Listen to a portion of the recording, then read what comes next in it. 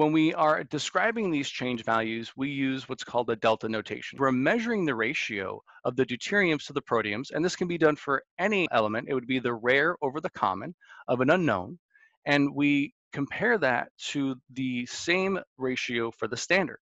And what's really great about using this method is that these standards are both internationally and nationally certified, meaning that any work done around the world can be compared to work in other places. And that's really valuable when you have very large scale projects taking place and you're trying to understand things, at, let's say, a watershed level.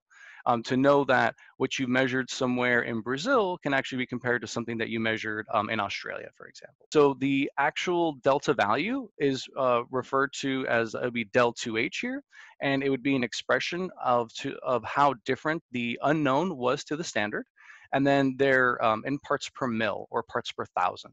Those other units that we use.